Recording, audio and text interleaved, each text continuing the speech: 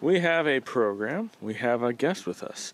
We have KM6BXZ. Some of you may or may not know him. I think a good chunk of you know him, especially those of you who are part of ACS. And I would ask that maybe when we get further down through this meeting, maybe those of you that are a part of ACS, tell us why you're a part of ACS, because I think that's an important thing here. So we're going to hand the floor over to Mr. Bob Hawkins. Bob, take her away. All right, thank you very much. Yes, well, you know, it's interesting. It's been about 3 years since I've visited in this capacity anyway with the Benicia Club. And so this is a slightly updated presentation, but what I wanted to go through, we'll go through what the ACS mission is, what we do, talk about a little bit about the skills that we work on and all the cool equipment that we've got. A little bit about how we get activated, some of the things we have done, and then kind of wrap it up with, you know, folks, if you want to visit ACS meetings, we always welcome guests with some few exceptions, and then how to actually join ACS. And it is good to see, you know, quite a few. Benicia's always had a really strong contingent in ACS, probably a good 30%, I'd say, ACS members at one point were in the Benicia Club, if not more. This is the main command vehicle that Solano County operates. It's in the back end, there's a kind of a planning room, but in the middle, there's a comm shop, and we get to use the comm shop, but it's got one ham radio, and we'll talk about that in a little bit. So what our mission is to support Solano County OES. And so OES is part of the Sheriff's Office, and really all the volunteer teams offer whatever help the department needs, but it could be administrative, management, technical, operational. You know, obviously we hope our support would be in emergency communications. So we are part of the Sheriff's Office. So we all are Sheriff's Office volunteers. We work now under the Sheriff Sergeant that's part of OES. Previously, we did have a sponsor who is the OES technician. When Kevin Ives passed, his replacement doesn't necessarily have the same level of skill that Kevin did, so we're working directly with the OES sergeant, and she's been a great supporter of the ACS team. And of course, we also get support from the county comm supervisor, Richard, who's extra class ham. In fact, he was just up on Monday and he fixed the digipeater up on Mount Vaca. So great support from the county, being part of the county team. So I don't know if you guys remember races from your tests, probably the technician test. You know, we had a question on races. We are the Radio Amateur Civilian Emergency Service. If there ever were a situation that the War Powers Act was invoked, the ACS members would be the folks that could use amateur radio. But since, you know, that's not likely to happen, ACS is really kind of the contemporary successor to what races used to be. And we primarily just operate under the amateur radio rules when we're using amateur radios, obviously. So it's important, though, I think, to recognize we're not a radio club. We're not associated with the ARRL. We're not associated with ARES. You know, all those things are great resources. And, you know, we definitely encourage membership in the clubs. You know, usually when we're doing our regular meetings, we always have an opportunity for club representatives to talk about what their clubs are doing. You know, so we definitely support the clubs. And if, you know, and if we did have an active ARES group in our area, which we really don't, you know, we certainly could work with ARES. And I know a lot of folks probably in Benicia Club, and I'm definitely in the East Bay ARES, although it's not very active. But I'm also in Sac Valley ARES, which is more active. So there's definitely crossover skills that you can gain from being part of that group. But we are disaster service workers, and I think that's something we share in common with a lot of the members of the Benicia Club, because you're all disaster worker, well, quite a few of you are disaster workers within the city of Benicia. And so that's a really great program in terms of protecting us when we respond to disasters. And in the case of ACS, it also covers us for all of our pre-approved training. So when we do training, I usually submit a training plan to the OES sergeant. She'll approve it. We'll put it in our volunteer tracking system. And then that gives us workman's comp benefits if anybody were to get injured during training. So it is a really good program, and it's something we really work hard to make sure we do correctly. So the kinds of tasks we would hope to get assigned to would be support of fire law enforcement, primarily SAR. So we actually have done more work working with the search and rescue team, and we are operating on the public safety radio band, so it's not amateur radio. We do have quite a substantial and robust radio room with we have a WinLink 2000. And so, we could, if push came to shove, really connect over radio over email over radio using the WinLink system. We also have a federal license, which we got last year. So that allows us to operate on the federal HF bands. No license, no personal license is required, but the station is licensed. So the license actually goes to our radio room. And because we have that federal license, we can operate on the federal frequencies at higher speeds when we're doing digital. We don't have the same limits that the FCC puts on the amateur band. So that was something we were able to get through OES.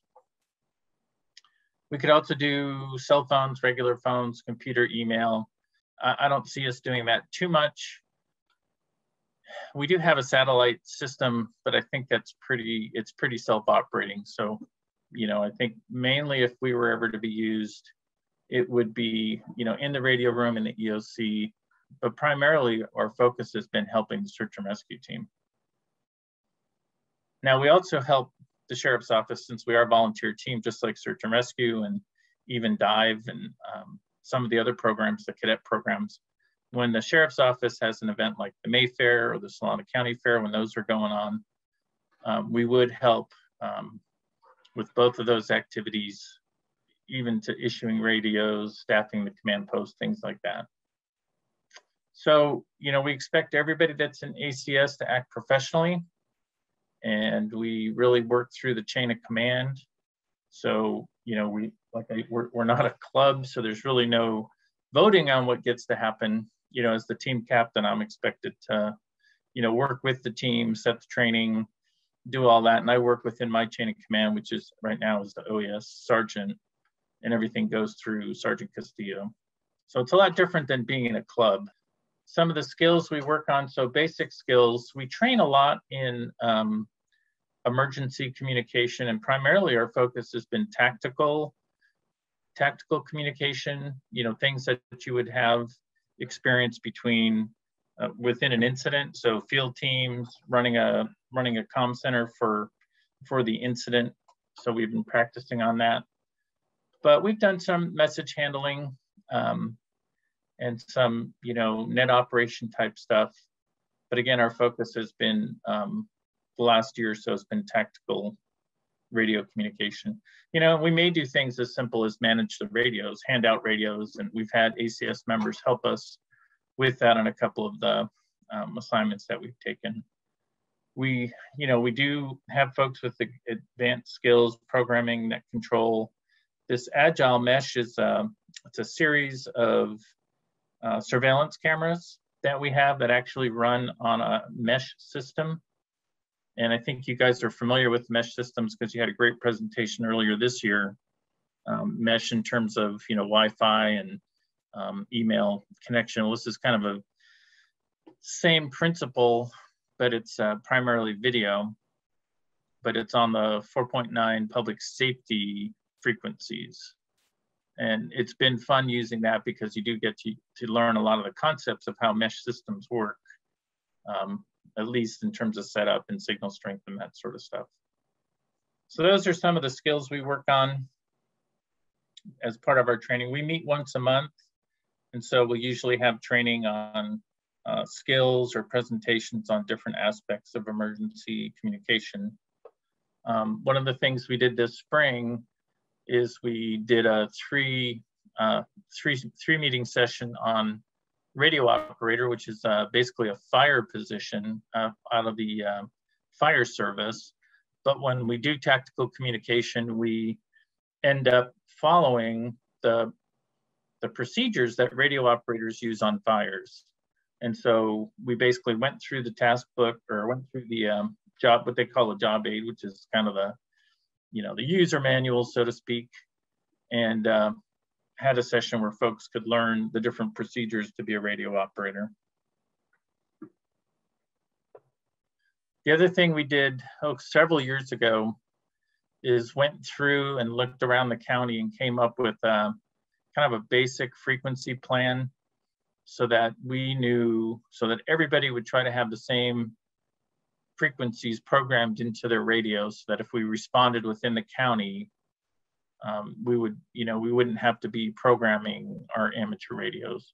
So it's not every, it's just not every repeater you can hit in the county, but it's every repeater for folks that had permission to use them, pretty much. Obviously we've got the Benicia repeaters, the Benicia simplex channels, same thing on Vallejo, same thing on the VACA side. Vacaville's got a VHF and a UHF repeater that we can access. And then of course, K6SOL is the ACS repeater. And so we have a few simplex channels in there, and we have the VHF calling channel and the UHF call. So those are our kind of our basic 18. We've really expanded this. It's now up to 60 frequencies because we've added every adjacent county. So we've looked to every county around us and programmed in primarily the frequencies that we could figure were going to be used by either their ARES groups or their ACS group. And so the full list is 60. And then even beyond that, we've got NAPA. We have the full NAPA CERT package that we've made available to folks if they want to put that in their radio. So here's some of the stuff that we've got. It's a picture of our radio room. All of these gentlemen are rough. In the middle is Silent Key now. The other two, Lee, you might recognize, George Votlin from Rio Vista. George and Lee are still around. They were the emergency services net crew. We have a Wednesday morning statewide emergency services net. It's a closed net for all the OES affiliated amateur radio stations. So it includes Caltrans, a bunch of different state departments, but Caltrans is probably the biggest. But there's also federal agencies that call in, and then all the county operational areas. So that's our radio room. We have 2 HF radios, the Kenwoods. We got them jailbroken so that we can operate on the federal frequencies. We have public service radio. We have a digital VHF radio. We have both WinLink packet and PAC-TOR. So we got a PAC-TOR modem. We can operate on the federal side, Pactor 4. And then if FCC operated, gave us permission, we could operate on Pactor 4, which is just a higher speed digital transmission. So all the OES vehicles have ham radios in them. We also help manage the OES radio cache. So we've got quite a few handheld radios now. We have 2 boxes of the basic Motorola radios that we would typically hand out, but they just got 2 brand new caches of the fancy APX 8000 tri-band public safety radios. Quite a purchase. We also have a vehicle we call the Ops Trailer. It has 2 ham stations and 2 public safety stations, a plotter, several computers, workstation, work tables. So it's used primarily by search and rescue, and now it's also used by animal control when we respond. for disasters. So that's a quite capable piece of equipment. We have MC1, which is the big motorhome I showed you. We also have a public safety portable repeater, which is kind of fun to set up. We'll have a picture of that. And we have a bunch of RF direction finding kits. So we always have fun playing with those. And then of course we have our 440 repeater up on Cement Hill. So the county has been very supportive of amateur radio and having that all in place. So if we were to get activated, they would do it under the emergency operation plan.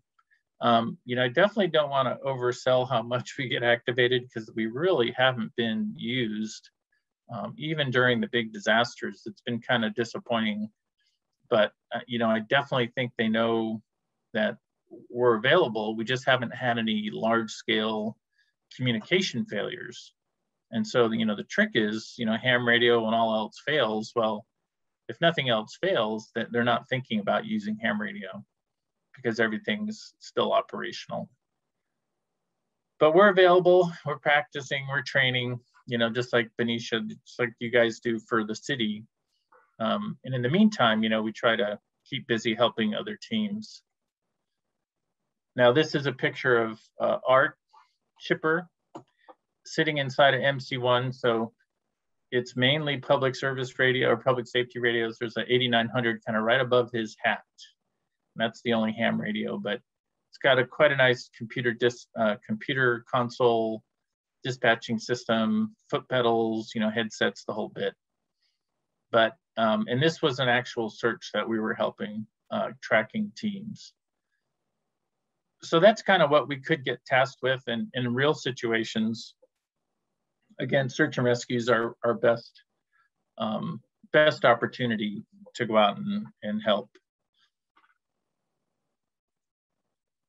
We do focus mostly on the incident side of things. On the amateur radio side, folks are used to the different types of nets that can happen during an emergency. But on our side, we're primarily working tactical nets. We definitely could work on a command net because we do have the radio room, and we could serve as a connection really to the state emergency operations center. And that's kind of what we're geared, the support, logistics, camp net. We could do all those things, but I think mainly as long as we're practiced on tactical, we're prepared to kind of handle anything. And on the incident side, it's interesting, we run open nets. When you're on the amateur side, folks typically are used to directed nets. So there's a difference in how we do things over on ACS. We are big on communication logs. So when we're operating in a net control capacity, we log all traffic. So we usually have somebody on the radio, and we try to have a scribe, and we try to have a runner. So we'll try to have 3 people at a minimum, but at least 2. And then if there's just 1 person, we hope there's not a lot of traffic, because it's hard to log everything. But search and rescue has their own log that we use. It's called SAR 133. For the rest of the incidents, we are really big on the incident command system, and there's a radio log ICS 309 that we use. So again, we're practice logging, practice running tactical nets. So here's a setup. We were helping on the search and rescue field training that they do at Rockville Park. On the left, that's our tactical repeater. We have a kind of a military grade antenna system called Blue Sky mast. It's really the mast with just a regular 2-meter antenna on top. But it is a portable tactical repeater. It's got a solar power battery, and you could hook it up to a generator, but on a sunny day like that, it'll run all day without any trouble. We also have a Go kit. That's Art sitting in front of our Go kit. It's we have a 8800 on the top. We have a Motorola, I can't remember the model number, 2500 something on the bottom. So we have public safety and amateur radio. And it actually kind of came in handy because the public safety radios are really you can only watch 1 band at a time or 1 frequency at a time. So we had the 8800, we were monitoring a couple different public safety frequencies, as well as our own amateur repeater. And that's the search and rescue team getting their briefing from Mike Heil. Some of you guys might know Mike. This was 2 years ago, I guess, out of Rockville for that picture on the right. So again, search and rescue, we work really closely with those guys. A lot of members in ACS are also in search and rescue. So there's good crossover between the two organizations. This year we got to work the vaccine clinics. So again, that's something that, you know, we're a volunteer team with the county. So the county was helping with the clinics. So search and rescue and ACS were both helping out. So there's Art with his wand trying to bring a helicopter in, I think, to the auditorium or something. No, Art was helping people find their seats. That's me and Brian Lane. You might know Brian. We were actually helping patients come in, sit down, collecting their medical information, and getting them all prepped up for the nurse to give them the shot. So that was quite an experience, but a good showing from both ACS and search and rescue. One of the other activities we're really trying to push is working with Solano CART. Now they are the animal rescue team. They work with animal control, which is also part of the sheriff's office. And so they reached out to us early in their process, and I think they've been into the BARK Club a couple times. I know quite a few of the hams went through your, you know, cram class before the COVID situation. So we've been working with them closely on communication training. We did a couple sessions with them in 2019. That's Joe Wheeler. He was helping on some horse loading training. So we were actually helping with comms. We did a big drill this year, May 2021, with animal control. And we had ACS supporting communication, both handing out county radios, helping out net control. And then we just did an exercise Sunday where we had a couple ACS members help with the field teams, helping them practice their field communication. And then several of us who are on ACS actually helped design the training.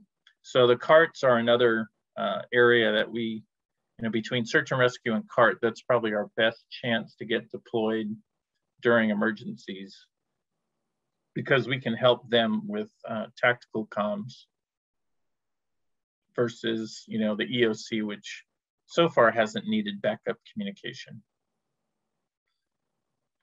So folks can attend our meetings as a guest. You know, both, I think we got Ed and Bob, not to put them on the spot, but they're frequent guests and we, you know, love to have them.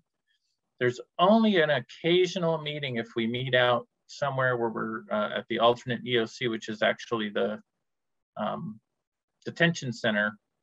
You know, in the cases where we're actually going through vehicles and how to access equipment and all the secret passwords and handshakes and all that stuff. Some of those meetings are restricted, but we don't do that very often. So like our next meeting, we're gonna meet at OES, we're gonna meet outside, we're gonna break out the brand new EPX 8000 radios, and we're gonna practice figuring out how to push the buttons and change zones and do all that kind of stuff. So, you know, guests are invited, and usually I'll send out a notice. I include our regular guests and make sure they know if they're invited or not to that particular meeting. The biggest limitation with guests, you know, so we've got permission to bring them to regular meetings, but if we were to do an exercise in the field, like say the stuff we do with the carts, you actually have to be a member, a foreign member. Which gets us how to join ACS. So you can submit an application, and what that does is it kind of gets you into an interview, and then you'll interview with me. We'll decide if you really want to get into ACS, you know, the kind of things we do, and if you were to join, if you were available to participate. There's required training. It's the incident command system, self-paced training. It's all online. ICS 100, 200, 700, and youth protection. We have, you know, if you go through that and you think you want to go on with the process, there's a more detailed application packet, sign all kinds of forms. And then the sheriff's office actually does a pretty thorough background check And so they'll check with references, of course, check all the criminal references, that kind of stuff. And then once you've actually passed that, they'll run your fingerprints. It costs money to run fingerprints, so they want to make sure there won't be any issues. And then once you've gone through that process, then they'll swear you in as a disaster service worker, and then you're in ACS.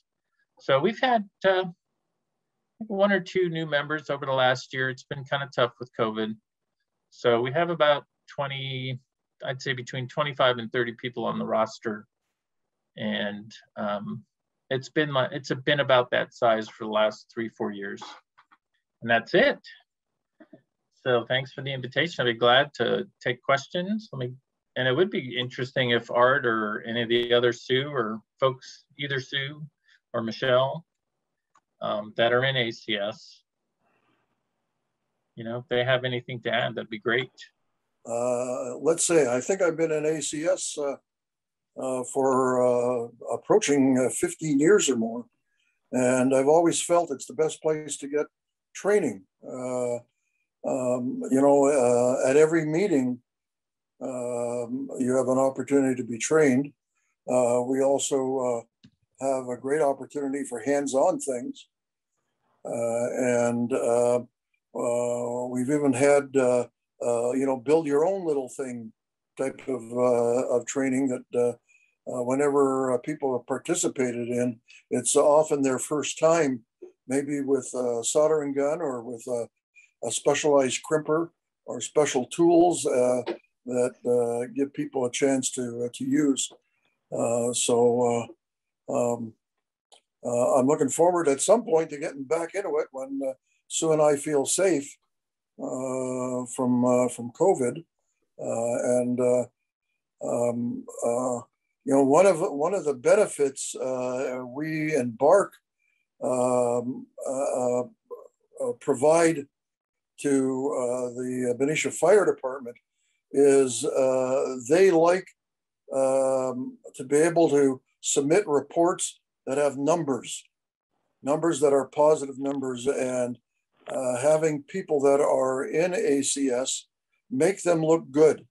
And it gives them reason to spend money on us. So, just about all of us submit our monthly, hourly report, but by participating, it's another way we pay back the fire department for hosting us. So those that aren't ACS members, if you feel you can pass a background check, I honestly encourage you to do it. It's worth your while. I had a question. What is your list of criteria that activates the ACS? So the county would be looking for areas where they're having communication failures that they could use us.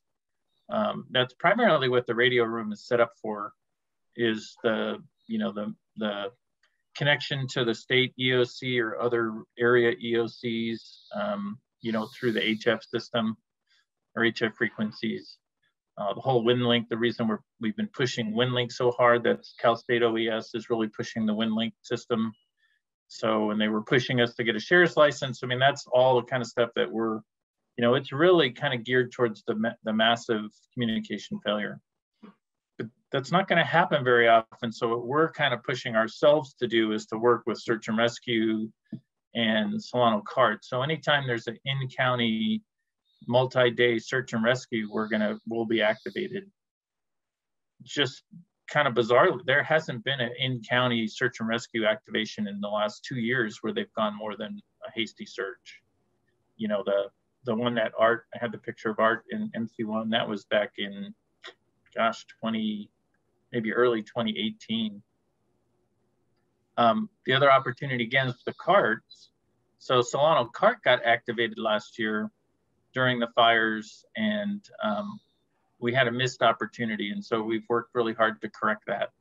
And so we're pretty tied in with Solano CART. So if they ever get activated in the county, we're pretty certain that we'll get activated with them to help on comms. So that's the kind of thing, it takes that level in terms of a disaster.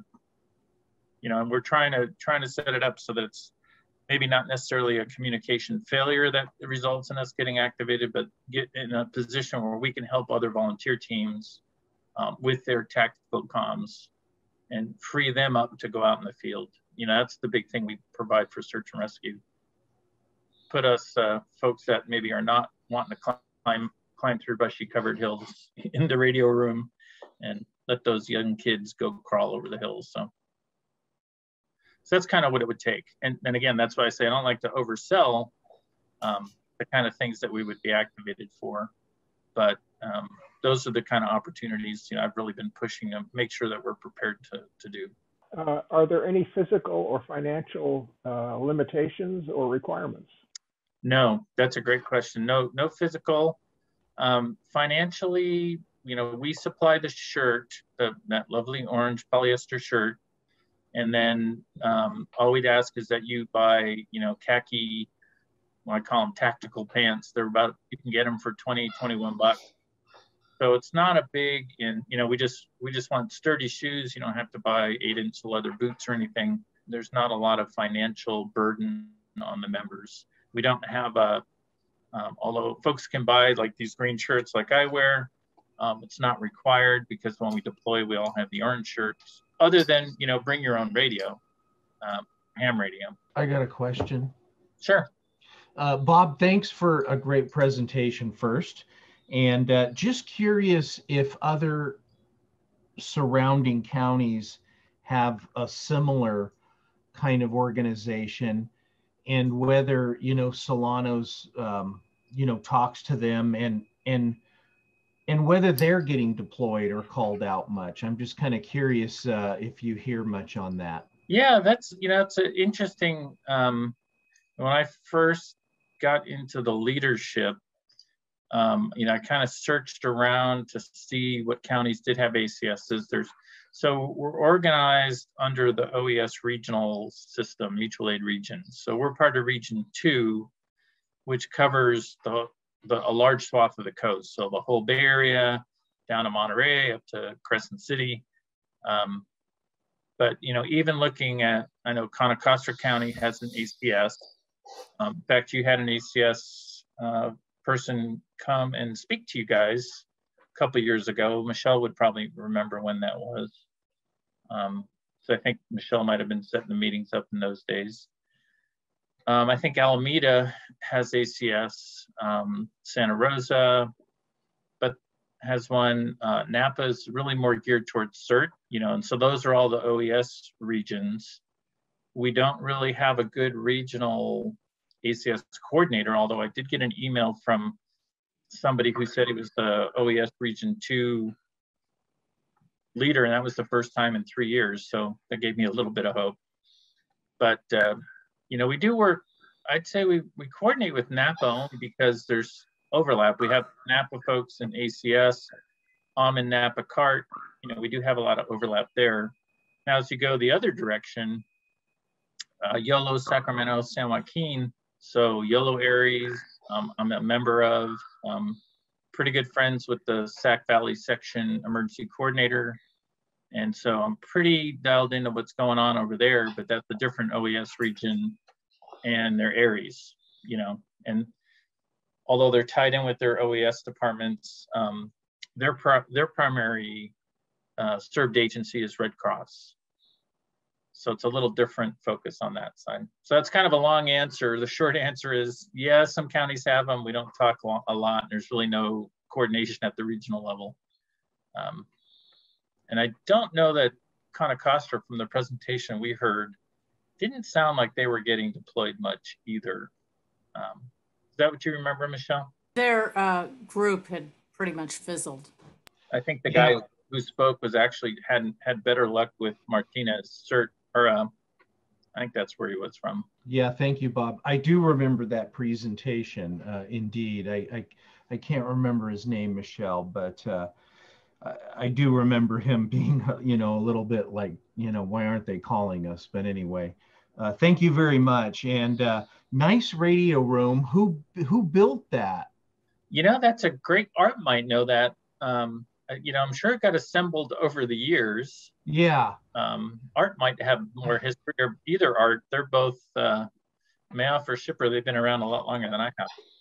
Yeah, Mike Heil, Kevin were the primary ones in putting that room together.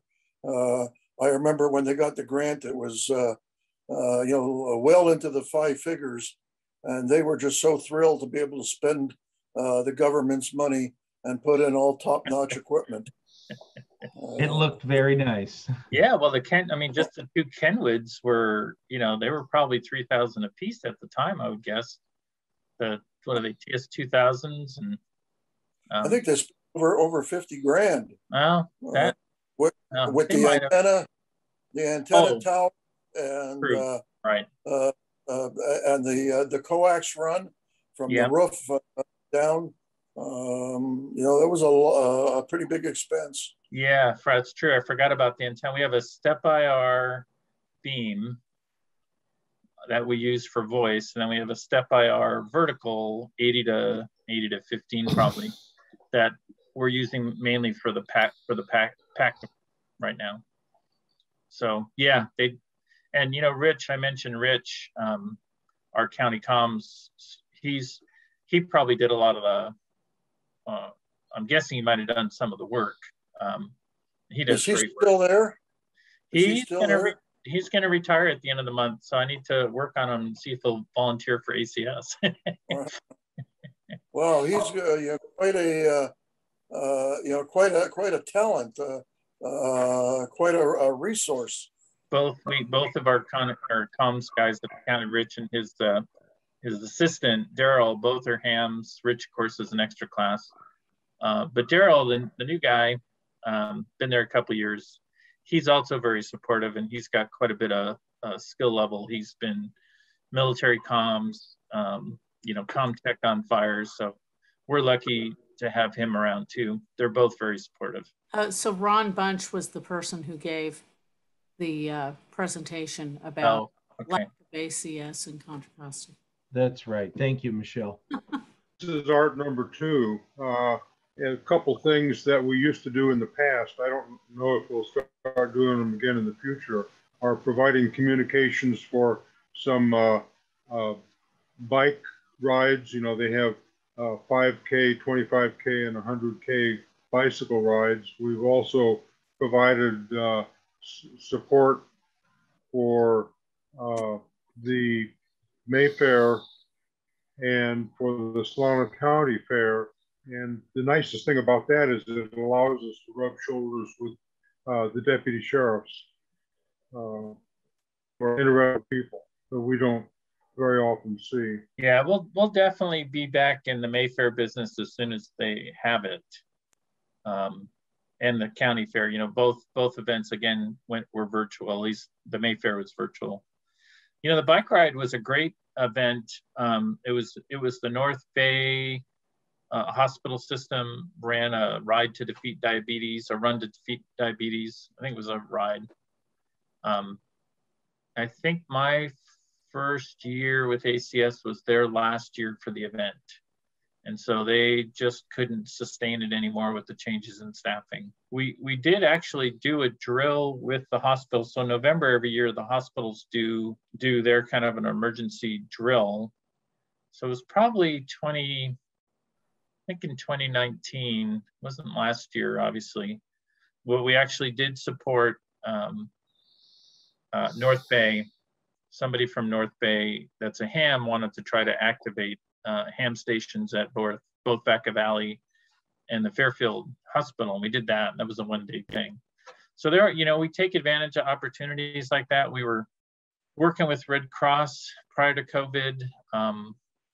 I don't know if you've talked to Larry Whitney, but their whole ham program's kind of in a storage room right now. We try to take advantage of things when we can. Let's hope things get a little more back to normal. Well, Bob, thanks very much for your time and for coming out. And I did have one final question. You said that you needed criminal references. How many references do we need that are criminals? Criminal background check. Yes. You need good references. Let me be clear on that.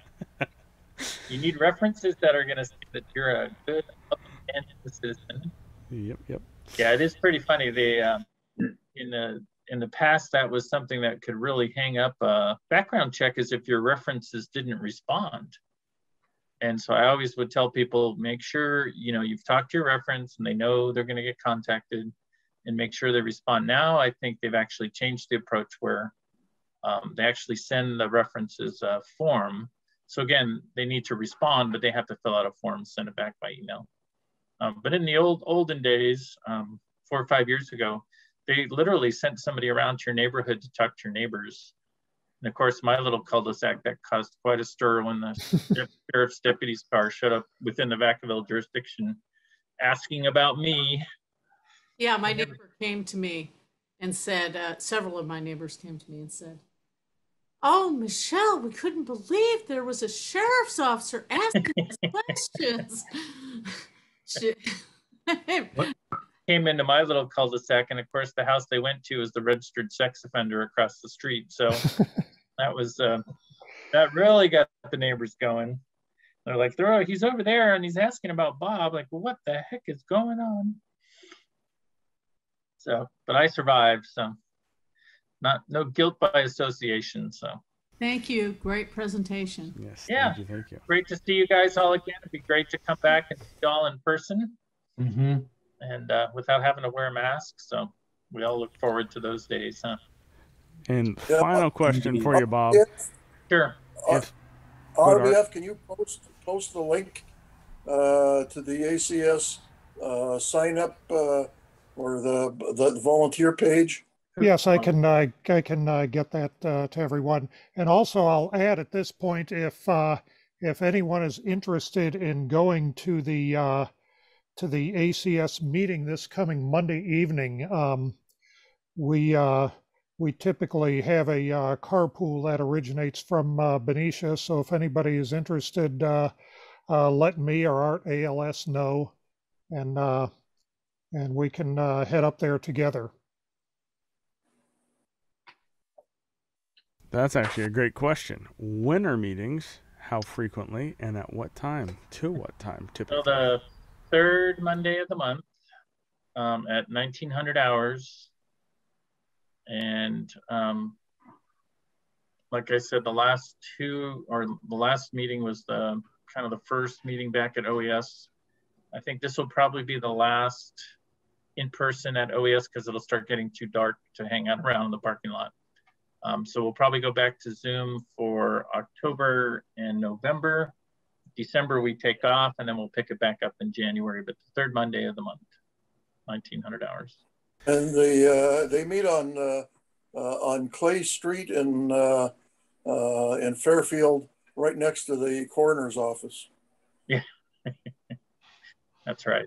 You're dying to get in. I just knew somebody was going to say. I had to resist saying that.